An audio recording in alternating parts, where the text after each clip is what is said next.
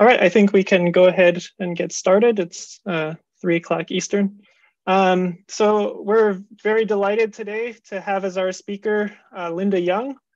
So Linda is a distinguished fellow at Argonne National Laboratory, where she currently leads the Atomic, Molecular, and Optical Physics Group. And she's also a professor part-time at the Department of Physics in the James Franck Institute at the University of Chicago. Linda obtained her PhD from the University of California at Berkeley, and she did her postdoctoral studies at the University of Chicago before joining the physics division at Argonne. Linda has been honored as a fellow of the APS and also as a distinguished lecturer for the APS division of laser science, among many other honors. So before she gets started, I just would like to remind all of our viewers to ask questions via the Q&A. We will have breaks for questions during the talk, and you can also ask questions through the YouTube chat feature. So with that, I'll turn it over to you, Linda, and I look forward to your talk. Great, thank you, Michael, and thank the committee for the invitation. Let's see, you see my screen now? Yep, I can see it. Okay, we're doing well here? Yep. All right, so today my topic will be, as you can see here, stimulated X-ray Raman spectroscopy with X-ray free-electron lasers. I understand that this is probably not the mainstream of all the panelists here, nor of the audience. So I'm going to go through a little bit of explanation on each of the elements of this talk. Depicted over here on the right is a picture of what we actually hope to use, the scheme we hope to use, such that we can actually capture snapshots of chemical reactions in action on a site-specific basis in complex systems. And so what you see over here on the right is, a free electron laser comes into a gas. It interacts with the gas, and the propagated radiation that comes out carries imprints on this very fast time scale given by the pulse duration of the X-ray free electron laser of what's happening in that gas. So there's basically three elements that you probably are sort of familiar with, being from AMO. One is X-rays, one is Raman spectroscopy, one is X-ray free electron lasers. And so let's just kind of go through those quickly. Now, this is no good. Why doesn't my thing advance? There we go. Okay, X-rays. We all know about X-rays, right? They were discovered in 1895 by William Conrad Röntgen. And depicted here is a picture of his wife's hand with a ring on it, very famous picture. And just a few years later, this discovery was awarded the Nobel Prize, actually the very first Nobel Prize in physics ever, in recognition of the extraordinary services he has rendered by the discovery of the remarkable rays subsequently named after him. So, this is kind of just a little interesting tidbit. But of course, X-rays have come a long way since that point in time, and they're basically ubiquitous in society now. They're a supremely versatile tool to characterize matter. X-rays are typically defined, as shown on this plot from David Atwood's book, as ranging from the carbon K edge at around 270 eV up farther, and there's this little region of soft X-rays and then so-called hard X-rays at about an angstrom, which depicts the distance between atoms in molecules and solids. But their properties are really cool because you can penetrate visibly opaque objects like Röntgen's wife's hand and your body and so on. But because the wavelength is so short, you can see many smaller features. You can write smaller patterns for engineering applications. because the X-rays are very selective in terms of the spectroscopy of all the different atomic shells. You have elemental, chemical, and magnetic sensitivity to inside your materials. And because of the very short wavelength and reasonably high flux that you can get these days, you can have diffraction-based imaging on the atomic length scale, and you can get macromolecular structures via crystallography. So now so now you know X-rays, right? And Raman has also this very long history, right? It was discovered in 1928, and even faster than the X-rays, they were awarded a Nobel Prize in 1930. Here's a picture of C.V. Raman, the discoverer, and the Nature paper that was sort of associated with the discovery, which was entitled actually "The Negative Absorption of Radiation." What this actually shows is Raman spectra of liquid benzene, taken with a mercury lamp that's shown here with these lines here in the middle. And then these arrows on the side are these new radiations that come from Raman scattering from the liquid benzene. And so over here on the right, you see all the Stokes lines, and over here on the left are the anti-Stokes lines, which are sort of considered negative absorption of radiation. And his Nobel Prize was for his work on scattering of light and for the discovery of the effect named after him. It's interesting how all these early folks get effects named after them, right? So now this also has become quite ubiquitous in science and various applications. Because Raman spectra give a spectral fingerprint for chemical sensing, biological imaging, materials characterization. This is the typical thing I think you're very familiar with, where you can have the elastic or Rayleigh scattering, and you can have the Stokes-Raman scattering, which encodes basically vibrational energy level differences and anti-Stokes coming from an excited vibrational state. But just like in that picture I showed you before, the spontaneous Raman scattering is super weak. It's something on the order of 10 to the minus 8 or so. Oops. And so if to make many of these sensors more robust, there are coherent Raman spectroscopies that have come with the advent of lasers. So there's the coherent anti-Stokes Raman scattering stimulated, the femtosecond stimulated Raman scattering, surface enhanced Raman, et cetera, et cetera. So these are also ubiquitous in many scientific applications.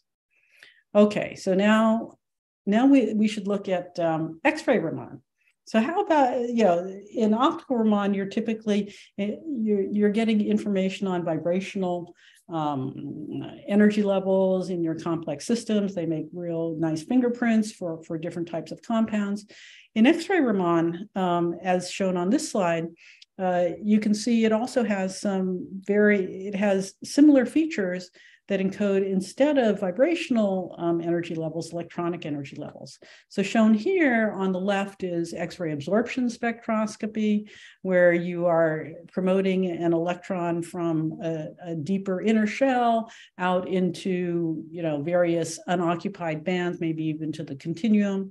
X-ray emission spectroscopy, where if you've made a core hole in one of your inner shells, you can actually have radiation coming down. This would be like K alpha or Lyman alpha type radiation. But when you're looking at Raman spectroscopy, or in this case, resonant X-ray Raman spectroscopy, you can use your X-ray to excite into some unoccupied level and then have an emission from a different occupied level, such that the initial state, of course, the ground state, but the final state here does not have a hole in this deep inner shell. What this allows you to do is to have, you've now eliminated the core hole broadening that you would usually have. And this core hole broadening can be quite large, on the order of an EV or so. And this would really compromise your ability to be able to look at different electronic energy levels in different systems. Okay, so if you want to look at how an X-ray Raman spectrum looks like, that's what's shown here. This is looking at the X-ray Raman spectrum for an argon atom, where you promote a 1s electron out into the Rydberg levels, 4p, 5p, and then out into the continuum. So when you scan, as shown here, kind of up this up this coordinate, you can look at the emission, H bar omega 2, as you're scanning. And so when you see a Raman scattering, it has various features associated with it. So you can see that you can have this dispersion that you expect from all Raman scattering. And then you can actually also have the subnatural line width that I mentioned before. The line width for this Argonne 1s core hole is on the order of an EV. But if you have a very high resolution spectrometer, you can get down to like 0.01 EV or so. And so you can see very narrow lines. If you have your spectrometer have a little bit more or less resolution, then you can see these other features, and then again even longer. So you see basically that you can have the anomalous dispersion, this diagonal line, subnatural line width, and also you have resonant enhancement. So when you actually hit the resonance, you get much more of this scattering.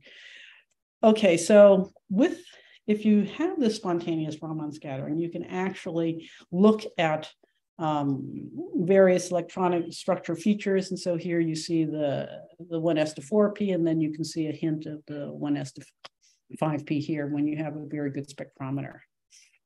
Okay, now the third component, the X-ray electron laser. We're going to put them all together. Don't worry. It's not just all little tidbits here. So this free electron laser was first conceived in 1970. It was conceived by John Mady, shown here in the bottom right, in his PhD thesis at Stanford in 1970. And the abstract from that paper is shown here. The first operation of this was actually not in the X-ray, of course. It was actually in the infrared in a low gain mode at the end of his thesis. And it took, some many years before this was translated into the soft X-ray region in a high gain mode. This was done at Flash in Germany at DAISY. And the first hard X-ray FEL in 2009, also operating in this high gain mode, was at LCLS at SLAC. And this is the first one that really got into the angstrom region of operation. And now there are like 7 of these X-ray FELs in user operation, and others are planned. And these are like non-trivial undertakings, but some of us are fortunate enough to be able to go there and actually use these phenomenal devices. So what is this X-ray free electron laser? Well, it's like 10 to the 10 times more intense than any other laboratory source of X-rays. What it gives you are femtosecond pulses, millijoule energies, angstrom wavelengths, and focused intensities up to 10 to the 20 watts per square centimeter. So these are kind of extreme in many ways. How does it work? Okay, so most of them are working by this self-amplified spontaneous emission mode, where basically what you have are relativistic electrons injected into this periodic magnetic field, which is called an undulator, if any of you know about these things or have seen them. But basically, because of this relativistic contraction of the emitted radiation in the undulator, you actually are changing the period at which these magnetic, the undulators have magnetic arrays with periods on the order of centimeters or so. But because of this relativistic contraction and Doppler shifting, you're getting this boost of 2 gamma squared. And that turns things that are in the laboratory centimeters in length down to angstroms for the emitted X-rays. So when these electrons are going through this periodic array, they are emitting radiation at every turn. And the electrons actually interact with the emitted radiation. And this leads to a longitudinal charge density modulation with a period that's equal to this wavelength that's being emitted.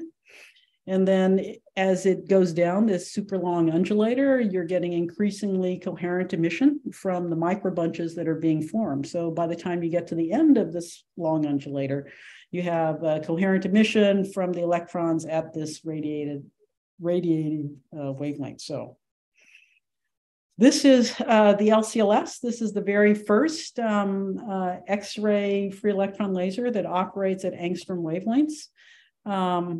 This was proposed by Claudio Pellegrini in 1992 as something to use that slack linear accelerator for, since it was no longer so interesting for high energy physicists because it could only go to 50 GeV, and they were kind of into the TeV type range already. So what it uses is the last third of an existing LINAC, which is a kilometer long. The injection point was up here at 2 kilometers. Those electrons were accelerated up to energies that are between 14 and 4 GeV.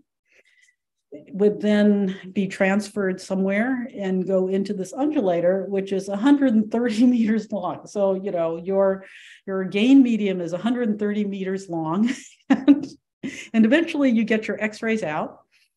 And it goes to 2 different experimental halls, the near experimental hall, where soft X-ray experiments are typically done, and the far experimental hall, where there are another 3 end stations for hard X-ray experiments.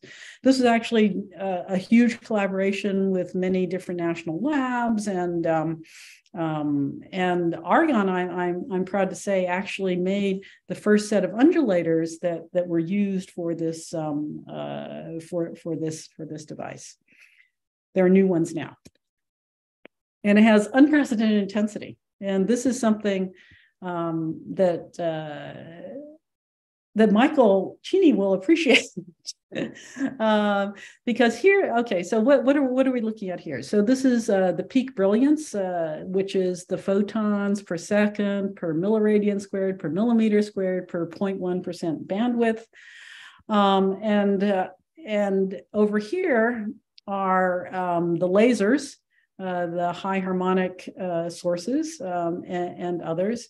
And here in the gray toward the bottom are the synchrotron radiation sources. And you can see there's this huge 9 orders of magnitude difference, primarily because you get 1 trillion photons in a bunch that lasts some tens of femtoseconds, as opposed to getting that 1 trillion photons coming over 1 second as you would have in a synchrotron. So it has unprecedented intensity, but the temporal and spectral characteristics of these pulses is not as what you folks would like in your normal laser labs, right? It's not what you use to cool atoms or do spectroscopy or whatever, right? So temporally you have many spikes, spectrally you have many spikes because you're amplifying spontaneous emission. So you're starting from noise and you end with noise. The bandwidth is controlled by this so-called FEL parameter, which might be on the order of 10 to the 3. The spike, the width of each spike is given by this expression, and so you have many, many spikes inside each of these pulses, right? So you can see here that this particular, where's my pointer now? Your pointer. This particular pulse might have hundreds of temporal spikes and equally a number of spectral spikes. Okay, so now I'm going to take a break. All I did was tell you about the 3 elements associated with what we want to do, because I figured you weren't maybe so familiar with each of these. So I'm breaking here. All right, so we do have a few questions. Yeah. So the first question is, what is the directionality of the emitted radiation from an undulator? Is it collimated or is it more dispersed? Okay. So the emission from an undulator is given by the relativistic gamma parameter. So typically gamma is a very large number because the electrons are going maybe at let's say 7 GeV. Right. And so then it would be that times 2,000. So that'd be a factor of 14,000. So it's very, very collimated. And so for the FELs, it's actually microradians, which is pretty small. Right. And it's similarly small for the synchrotrons because it has that same gamma factor associated with it. Mm-hmm. How is the frequency of the FEL tuned, and how easy or difficult is it to do that?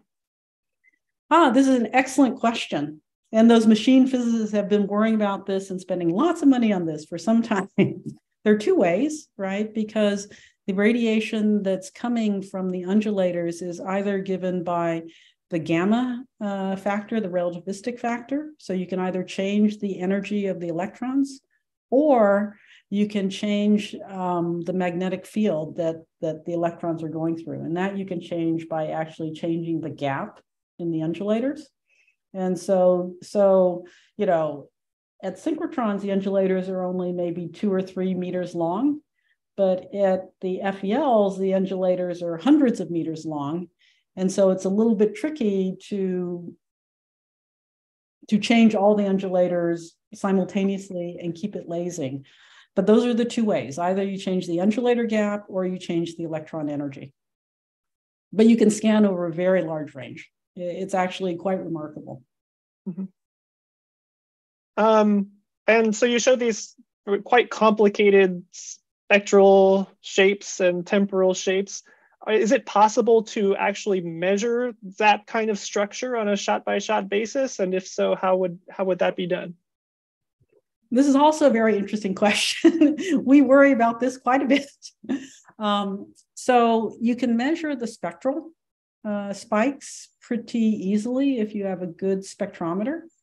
And so we've done that. And so if you have a spectrometer with maybe part in 10,000 type resolution, you can see each of these individual spikes, and that can give you at least the measurement in the spectral domain of the spikes. The temporal domain is quite a bit trickier. People have measured pulse durations of single spikes using very fancy, well, they're kind of AMO techniques, right? So you can have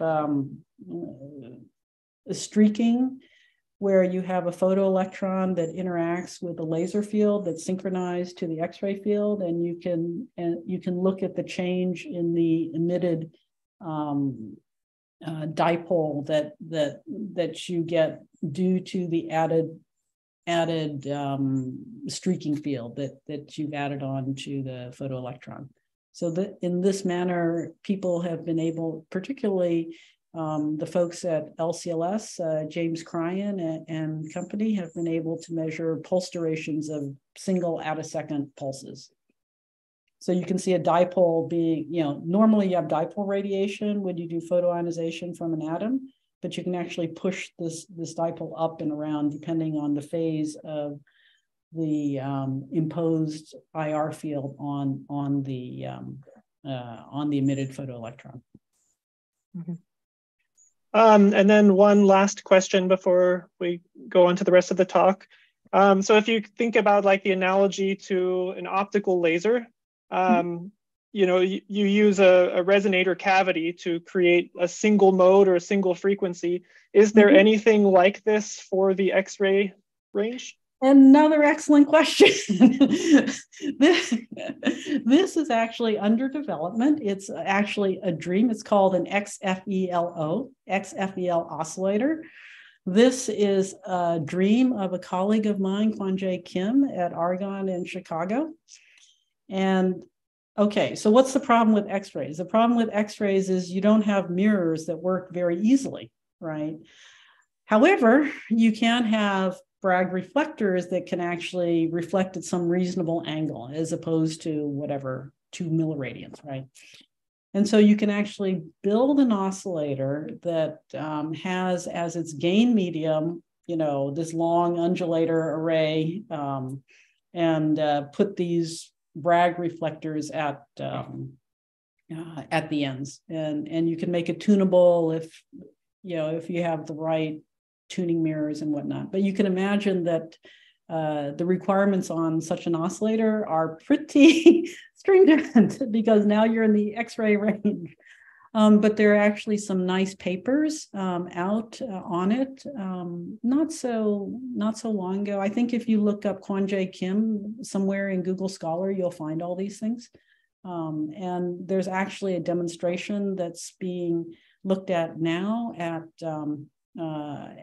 LCLS to do it, but the entire, okay, so a cavity of a normal laser fits on a table easily, right? But the cavity of this thing is like, the test cavity is like 60 meters long. So this is like a non-trivial thing also. I see. It's lots of precision engineering. Yeah, I bet. All right, so you can continue with the talk until the next break. Okay, so now you've heard about all these funny technical things that you guys don't usually worry about, but they're interesting anyway, interesting for physicists. Okay, so what we want to do is we want to see if we can do this X-ray Raman spectroscopy. And I wanted to mention that, the theory actually for this, it really preceded the advent of X-FELs and really continues vigorously to this day. So this was one of the first papers associated with coherent X-ray Raman spectroscopy by Shaul Mukamel, who's the person who's really been pushing this. Of course, he's quite the expert on nonlinear spectroscopies in the optical regime. At this point in time, in 2002, there was no LCLS, right? At this point in time, there was lots of high harmonic sources and there were synchrotron sources. And so he wasn't even thinking about free electron lasers at this point. But, the theory it works anyway. And so, here you could look at the entire manifold of electronic states by having a broad bandwidth to look at everything. And there are many other things that are in many different publications. The one I want to tell you about today a little bit more in detail is looking at this direct observation of valence energy transfer between atoms in a molecule. This is what one might use the stimulated X-ray Raman for in a simple case. In this case, what he calculated was, maybe we can make this a real-time movie of electron flow in a complex molecule. This is some kind of blue protein, where if you excite on one end of it, here shown as a rhenium, it makes a hole here in the rhenium side, and you get an electron transfer that goes from this copper side through this chlorine side, and then eventually down to its home in the rhenium. And he calculated that you could probe these valence excitations, through X-ray Raman scattering. And by doing so, you can combine the spatial selectivity of the X-ray spectroscopy with these narrower alignments, because we no longer have this core hole problem. And what is shown here are some of these stimulated X-ray Raman spectra for the for rhenium, chlorine, and copper sites. And the attosecond pulses weren't really necessary, but the associated broad bandwidth was. The directionality of the stimulated X-ray Raman enhances the signal compared to that spontaneous Raman. And this was one of the ways that he suggested that you could do this, right? So you can have an activation pulse that starts the whole process, and then you have these two Raman pulses, just like you do in multidimensional Raman in the optical. You scan the time delay over some range that's sufficient to get the required energy resolution. And then you Fourier transform to get your site-specific spectral snapshots. And so he calculated for 100 attosecond X-ray Raman probes. Well, we don't have 100 attosecond X-rays from the FEL yet. I know you guys have them for the high harmonics at even sub-100 attoseconds, but they aren't there quite yet. And these edges are not in the soft X-ray range. These are actually in the hard X-ray range. And there was another method that he proposed to, rather than having the two attosecond pulses separated in time where you have to scan the time delay. He said, instead we can do a dispersed transmitted spectrum of a broadband, narrowband pulse pair. And then this electron transfer reaction that takes place over, a long time relative to the pulse duration of your X-rays, like 10 picoseconds, 1 nanosecond, 200 nanoseconds. You could actually collect this in the frequency domain. And so this actually has a direct analog optical studies. Maybe some of you are familiar with the femtosecond stimulated Raman scattering pioneered by Rich Matthews and co-workers. Again, you have this activation pulse, and then you have this wave packet in the excited state, which gets probed by 2 Raman pulses, one long Raman pulse, one short Raman pulse. And by using dispersed energy detection, you can disentangle the energy and time resolution and even beat the Heisenberg limit. And so it's very cool, and it's been used for many things. So this is very inspiring. So, oh, well, you know, maybe one can do that. But the one thing, this is kind of advanced, right? I showed you what the actual X-ray pulses coming from the Free-Electron laser look like. And okay, so maybe that's a little bit difficult. We don't have 100 attosecond pulse. They aren't coherent with each other. It's very hard to generate. So why don't we just go back and do standard spontaneous Raman scattering using the XFEL pulses. And then we can get these spectral snapshots. All we have to do is we have to make very narrow band X-ray radiation. So we have to filter out a bunch of the radiation coming from the SASE, and we have to collect with very high resolution. And so this is what's actually being done. And this is shown at, or planned to be done. This is LCLS, and they have something called the QRIX and the ChemRIX end station, which is brand new and about to be fed by the brand new high rep rate LCLS2. And this whole apparatus is on the order of maybe 20 meters long or so. So it's quite the engineering marvel. Here, the spectral resolution is set by the photon bandwidth. So you don't take the whole FEL pulse, you take a little bit of the FEL pulse through a monochromator. The temporal resolution, of course, is set by pulse durations and jitter. But once again, because we're looking at spontaneous Raman, the collection detection efficiency is kind of slow, right? It is kind of low. But it's very powerful because you can go over a very large energy range. And you have quite a few things that you can tailor for your particular experiment. But we were wondering, oh, well, you know, maybe there's another way. Maybe we can use the entire ugly SASE pulse for something, right? Because the SASE pulse is a set of randomly phased, independent narrowband frequency components confined within the pulse duration. And then maybe there's some way we could amplify the weak spontaneous Raman signal. Okay. So the answer to these two questions is yes, we can use the entire SASE pulse, and yes, we can amplify the weak spontaneous Raman signal. So how are we going to do this? Well, we build upon things that people have done. Before we do that, let me just say, okay, so let's take a look at two SASE pulses. So we can look at here we are. We can look at two SASE pulses that have both 7 eV bandwidth. We can look at a 40 femtosecond pulse on top and a 4 femtosecond pulse on the bottom. The temporal coherence or spike width is given basically by the bandwidth. So the spike width for a 7 EV bandwidth is on the order of 0.17 femtoseconds.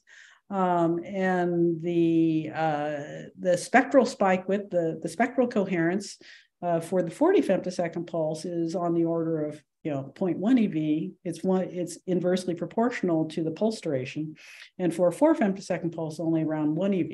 And so now we're getting, so you can see the advantage of having actually a longer pulse, but having a 40 femtosecond pulse to look at these things that are happening on longer time scales is not so bad, right? So it's an advantage to a longer pulse. This is actually interestingly been shown to be useful to use the full noisy spectrum of a laser in the optical regime in this paper by Tollerud in 2017. And so basically they had a nice laser, but they generated a bunch of noise onto the laser. They measured the incident spectrum and the spectrum through the sample, and they could collect and analyze via the covariance between the two, which is basically this expression of the omega-1 versus omega-2 minus the average of the two, you could actually collect these spontaneous Raman spectra associated with that. And so interestingly, in this particular paper, they go, oh, importantly, the framework used here to reveal stimulated Raman scattering to be generalized to other nonlinear optical techniques based upon tabletop and FEL sources. And the FELs pose a particularly attractive possibility because they function on self-amplified spontaneous emission, which intrinsically leads to noisy pulses optimally suited to covariance-based techniques. So if you're, oh, well, okay, we can use all of these individual pulses, and we can use covariance techniques to actually pull out stuff. Now, can we amplify stuff? And yes, we can amplify the emission as well. What was shown here is a demonstration very early on of an X-ray laser at LCLS by Nina Rohringer and her colleagues. Basically, you have the XFEL coming in to a little gas cell, and you take a look at what comes out on the other end into a spectrometer. If you're way above the 1s edge for the neon to liberate a 1s electron from neon, you can create a population inversion in this tube of neon that you've excited, and that spontaneous emission in the beginning of the cell can be amplified on the way out. And that's what's shown over here. So you can see the input XFEL pulses have this very noisy SASE spectrum, but the atomic X-ray laser, of course, lasers on the atomic transition. You're amplifying that spontaneous emission of the 1s to 2p in the neon ion.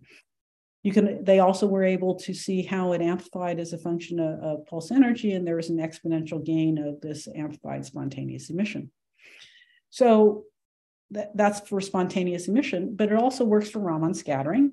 When they went down near the edge, as opposed to way above the edge, you could actually take a look. So neon, when you get near the edge, it has a Rydberg series, just like hydrogen, 1s to 3p, 4p, 5p, et cetera, out into the continuum. And if you start tuning near this edge with your SASE pulses, you can see here in blue some SASE pulses.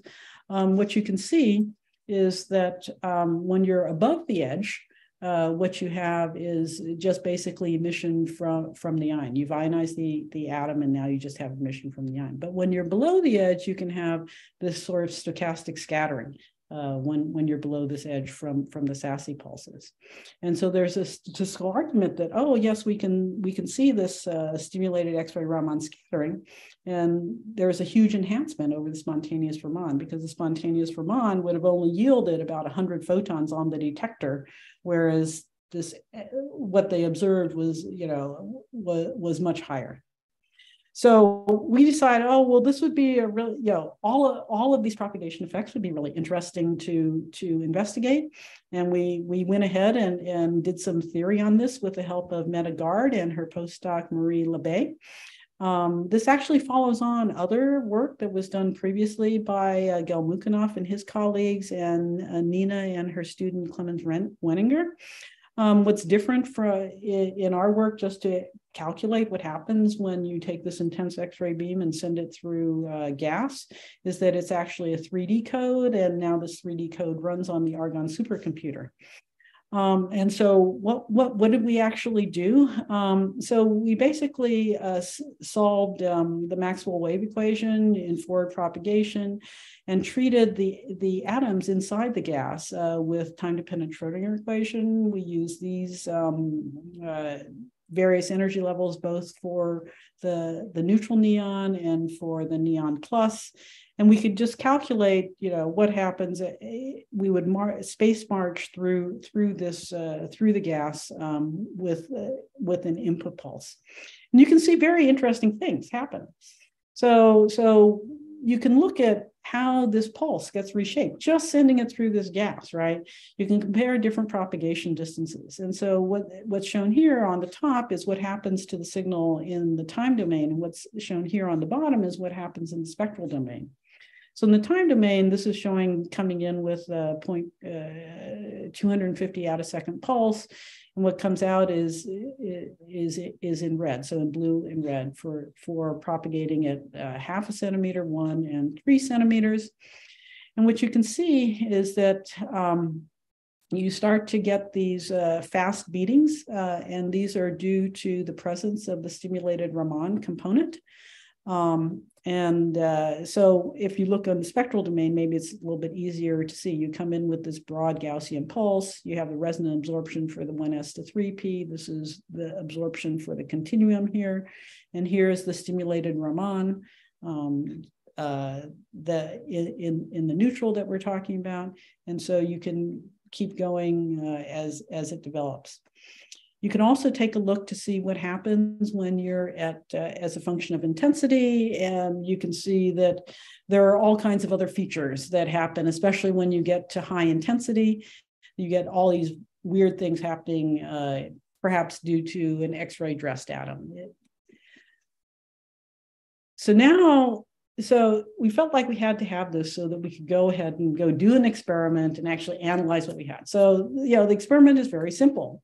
Of course, it requires the XFEL, which is not so simple, but the experiment itself is very simple. So you have your X-rays coming in. There's actually an electron time of flight array that you can look at the spectrum coming through, goes through a gas attenuator, gets focused into the gas cell. It's then dispersed onto a 2D detector. So you would come in with your instant SASE pulses, you'd go out, you'd see some coming through still from the SASE pulse, and then something else coming through as well.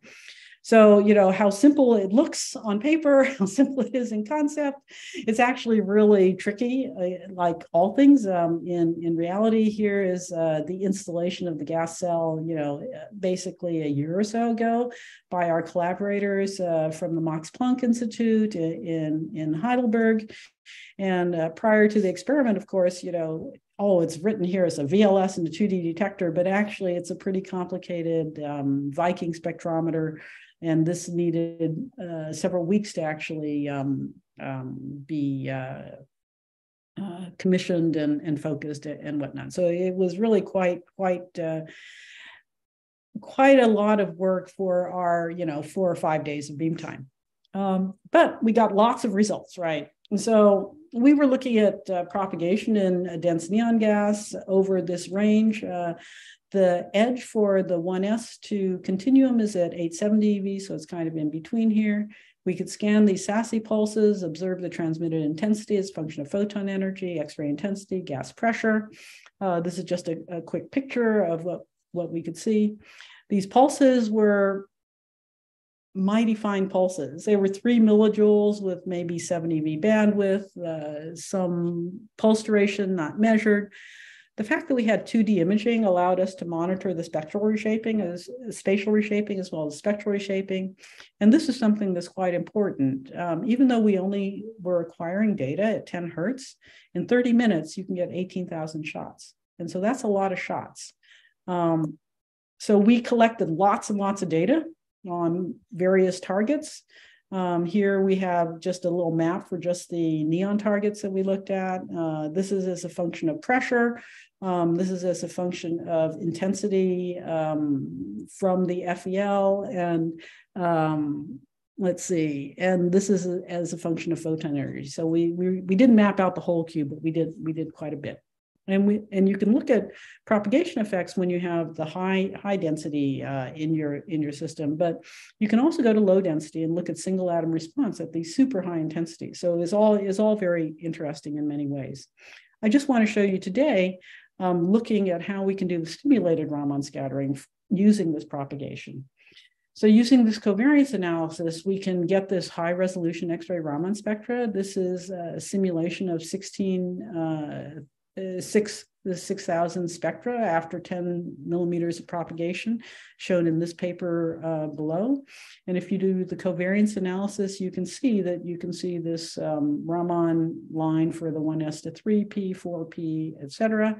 This type of analysis is actually used quite often in AMO physics, I guess, often for ion electron type experiments, but is obviously also useful here.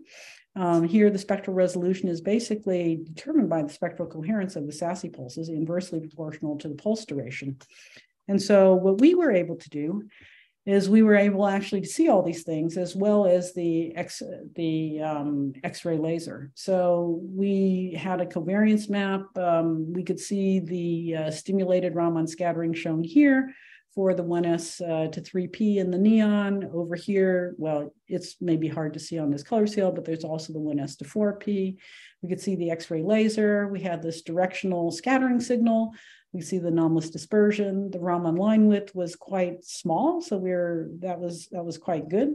You couldn't really see, if you saw this in a line out, the resonant enhancement didn't look Lorentzian like I showed you in the earlier simulations for the Argonne, because we're looking at absorption through this transmission geometry, and the background is not so smooth.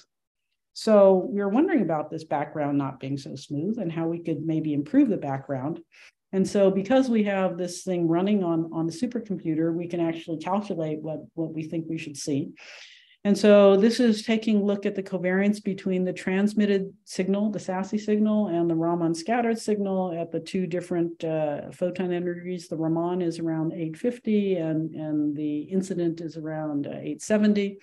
And so this is the covariance for transmitted versus transmitted signal.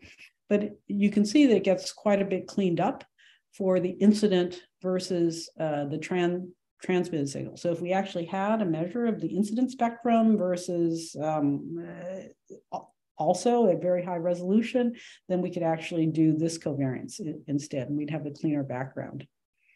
So there is a question as, oh, well, why don't we characterize this incident Sassy spectrum, right?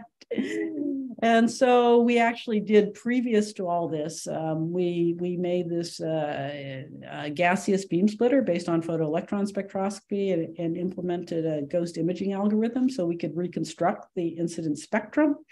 This is actually published earlier this year in Communication Physics. And, so basically the idea is that the photoelectron spectra encode the incoming photon spectrum just with a shift due to the binding energy of the shell that you're liberating in. And so we were able to do this here. And so now I'm breaking, but I think I'm kind of out of time. So I'm breaking for questions here.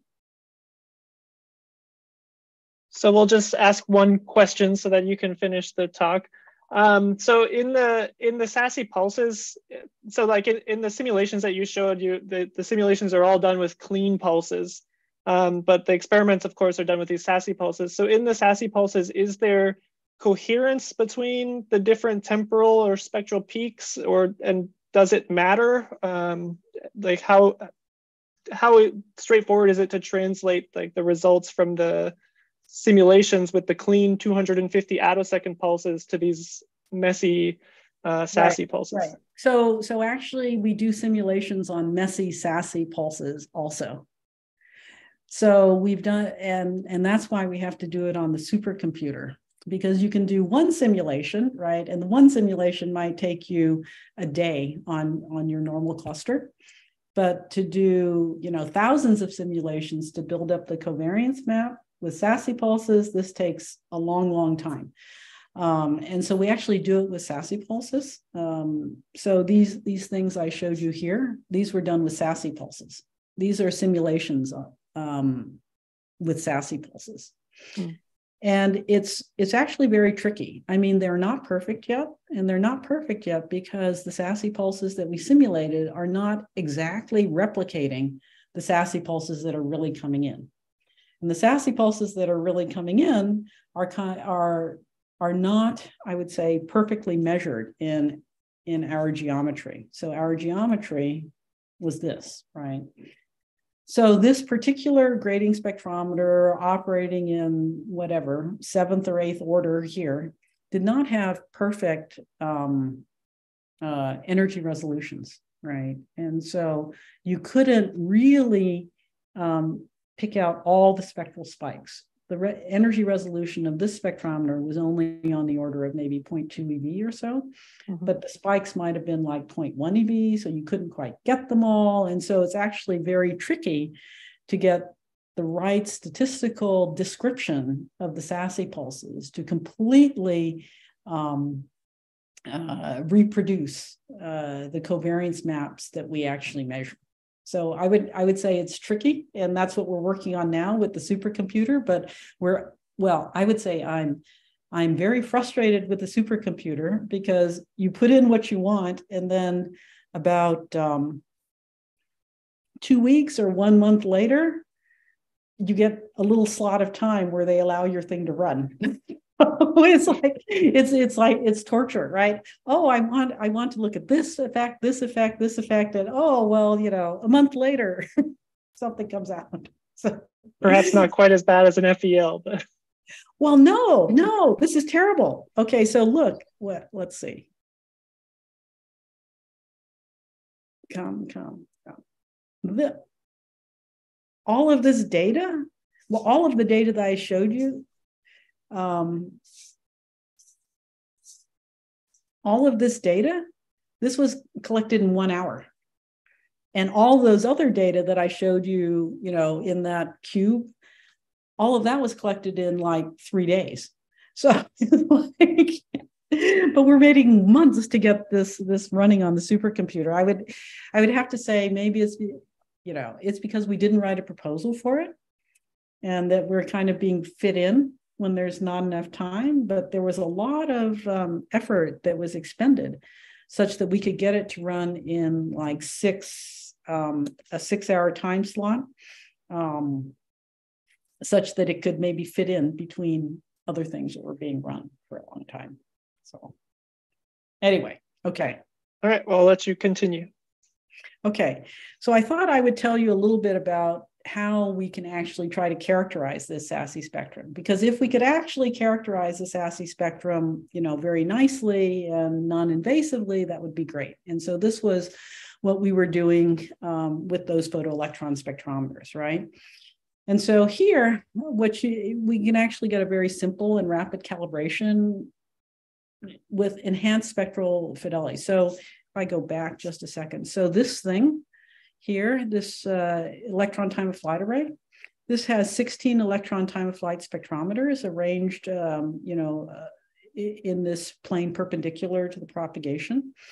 And so originally, these things were used primarily to measure just the central photon energy that was coming through, and also to measure the position of the beam coming through, and to measure the polarization of the beam. However, what we found was that you could actually also use it in this mode where you could measure the energy spectrum, not just the centroid, but actually, these spikes to some degree, depending on how well resolved is your electron spectrum. And so when you do this, although there are 16 spectrometers, only 6 of them really show much signal in this dipole plane. And so you can look at those 6, and then you can collect you're simultaneously collecting on a very high resolution spectrometer, the actual photon spectrum. So this is your high resolution spectrum. Oops. This is your low resolution object spectrum, and between these two, you can do a mapping between the very high resolution spectrum and the low resolution spectrum.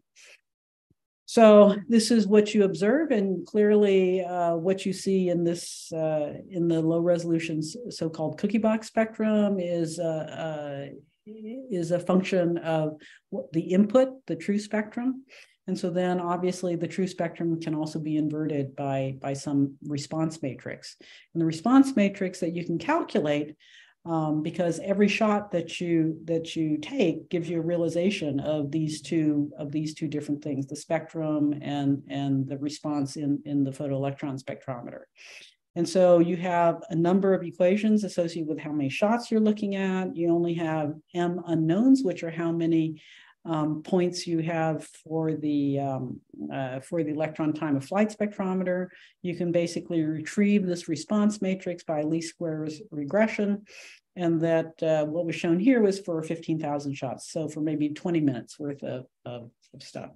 So here, what you can see is that if you just take for a single shot, the photon spectrum is shown here in red, the electron-derived spectrum shown here in blue. They don't really match very well. But after you do this reconstruction with the response matrix, you can actually reproduce what the photon spectrum looks like, at some resolution. This was convolved with a sigma of about 0.2 eV. And you can see that if you quantify the deviation from the spectra, from the ghost imaging spectrum relative to the raw spectrum, you can see that it's better by maybe a factor of 2 or so. So you have an improved match, and you can get some sort of reconstruction of the profile. You can also see that if you use 6 ETOPs, it's better than 1. This is the reconstruction using just 1 ETOP. This is using 6 ETOPs. You can see the reduction of this figure of merit as you put in more ETOPs. But what's also very interesting is you can teach this array to predict shots that haven't been measured yet. So if you take a look at this figure of merit, after you have some learning shots, you can actually take a look at how that increases. So the figure of merit is very different when you only have about 2,000 learning shots, but when you get out to about 10,000 or so, they've really converged very well. Now this is very useful because then you can after this training period where you're using the super high resolution photon spectrometer to train it, you can then reconstruct at high resolution many shots. The only problem here was that the ETOF array that was being used was kind of short, kind of low resolution, but actually at the LCLS, the ETOF array has potential for much, much improved resolution. It has a 3 times longer flight path, and so it could be super useful for the future. So let me just quickly summarize here. X-ray Raman scattering is really a powerful tool for site-specific electronic snapshots. It hasn't really been realized in the X-ray regime so robustly just yet, but we have demonstrated now the stimulated Raman with high resolution, which might get toward nonlinear X-ray spectroscopies in the future. These longer SASE pulses, which many people don't like, actually provide better resolution. We can have relatively short collection times. If you actually wanted to do these in the standard way, where you monochromatize the FEL beam very, very down a lot, and then collected the high resolution spectrum, things take a pretty long time. We can enhance the signal to background if we have this instant spectrum normalization that I talked about with this ghost imaging spectrometer. It's actually possible to extend to more complex molecular systems. There is a very nice paper by Victor Kimberg in Structural Dynamics in 2019 that describes this.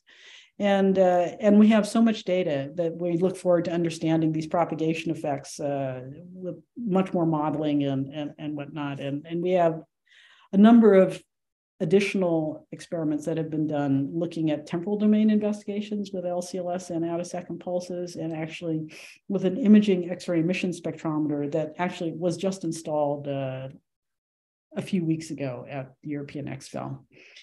There are many collaborators in this endeavor. Folks at Argonne, I want to point out particularly my student Kai Li, who's been very instrumental in all these things. And Meta Gard and Marie Lebay, who've been doing the theory. At Max Planck Heidelberg, Thomas Pfeiffer, Christian Ott, and their group have supplied all that, the very complex gas cell that's used there. at Uppsala. They were supplying the expertise associated with the emission and spectroscopy. And Mark Sorbonne at Sorbonne, Mark Simone and Maria Novella, their general knowledge is always helpful. And at the European XFEL, a number of collaborators, Tommaso Mazza in particular, and Michel Meyer, who organized everything. And at SLAC, which I didn't tell you about, but this is for temporal domain reshaping. An experiment took place. We're still analyzing the data, but many people are very key there. Siqi Li, James Krein, Argonne Marinelli, and Ming-Fu Lin. I just show you quickly. This is a picture. So this is how you conduct these experiments in the COVID age remotely. This is myself and Kai and Gilles Demy from our we're remote, and these are all our collaborators at the European XFEL who were there and very happy. This is Thomas Pfeiffer, Christian Knott, Michael Meyer, Jan Erik Rubenson, and so, you know, they're very happy. We have so much data. We have not started to analyze it. We have not completed analyzing it. We're in various phases, but it's super exciting, and you know, we always look for more collaborators on these things because it's kind of fun. So thank you for your attention, and any questions would be appreciated. Great. Okay. Thanks. So we've got a couple of questions. Okay. So the first question is very general. So I'm wondering if you could kind of give a short overview of the landscape of where FELs stand right now, what's on the horizon, and then if you could wave a magic wand to produce any type of parameters that you wanted for these experiments, what would be needed to really push this science further? Well, the FELs are making dramatic leaps forward now. Coming up are these higher rep rate FELs that will also have these attosecond pulses. And so these are quite, I would say, they're quite anticipated, right? To have two color control of attosecond pulses that can address independently different areas of, your complex systems, that would be quite the pièce de résistance, and that's what they're working toward at LCLS. Us, we're just trying to figure out, can we use what we have that doesn't require quite so much tweaking and still get some information from it? And meanwhile, can we understand some of these unusual propagation reshaping effects that are not dissimilar from what, for example, Donna Strickland was looking at, a long time ago with optical pulses propagating through matter. But I think in general that would be quite interesting to be able to have. The other thing that's really needed are better detection capabilities. Right now, you're really limited by how well you can do some of your experiments by the relatively low rep rate of reading out 2D X-ray detectors. It's really quite, it's quite constraining, right? Because you don't always just want to have, a 1D array in the spectral domain. You really want to have the whole shape that you're seeing. And now you're suddenly having 100 kilohertz, megahertz X-rays, but you don't have 100 megahertz cameras or 1 megahertz cameras. Right? So those would be, very cool things. I would say I did not talk about seeded FELs at all. And that is actually quite, those are actually quite amazing because not only are they seeded so they don't have this ugly structure, because they're seeded, they also have perfect synchronization with a pump laser. And so because of that, you can imagine many things. There's only one of these seeded FELs so far. That's the one in Fermi at Trieste. And its drawback is that the seeded FELs don't go out to very high photon energies. They're, kind of limited.